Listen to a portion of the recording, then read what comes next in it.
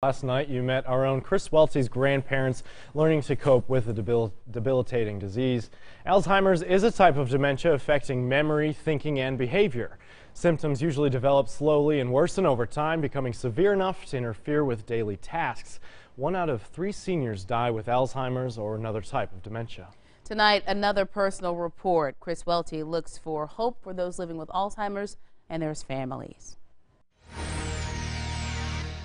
I would like to see him get better, but I know that's not going to happen.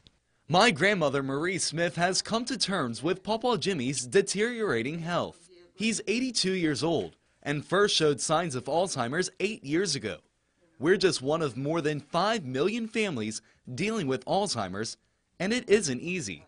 I say a prayer every night that God watches over him. The earlier the onset, the more rapid the progression. So people who develop dementia in their 50s have a much more difficult and rapid decline. The older you are in developing it, the course is a little bit more gradual. Women are more likely to inherit Alzheimer's than men. But whether you're a man or woman, by 85, you have a 50% chance of having Alzheimer's. The disease is believed to have strong genetic ties. If you have a first-degree relative, such as, a parent with Alzheimer's dementia, you have a 4-time increased risk. Billions of dollars are spent researching what causes Alzheimer's, including clinical studies and experimental medicine, but still no cure. There are ways patients like Pawpaw Jimmy can manage his disease. Currently, there are 5 FDA-approved drugs to treat symptoms, temporarily helping memory and thinking in about half of the people who take them. If you have good care and you get on medication early, because time is brain, then you're not as likely to decompensate or die as quickly. Mama, like many others desperate to find a cure, wishes it would come easier and faster. Give me what they have and let's see what'll happen with him, We'll take anything. Anyone who has this burden would feel that way sooner or later. They can come up with a cure.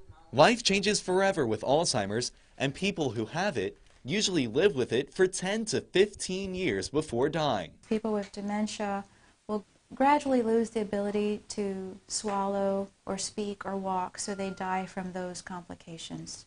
More than a year ago, Pawpaw had a series of strokes and experienced some of those complications. He almost died twice in the hospital before his health miraculously improved. Though Pawpaw's Alzheimer's is in the advanced stages, my family remains hopeful. I'll never give up hope. As long as I have him, I'll take care of him. They've been through the ups and downs of 61 years of marriage, but the greatest challenge is still ahead. In New Orleans, Chris Welty, KETC TV3. Well, Dr. Sylvia Rojas says it's important for the caretaker to take breaks and get out of the house. She says caring for someone with Alzheimer's can take a toll on the caregiver's health as well. Families should talk about wills and living wills while loved ones can still comprehend and make decisions. Stay with us, everyone. We'll be right back.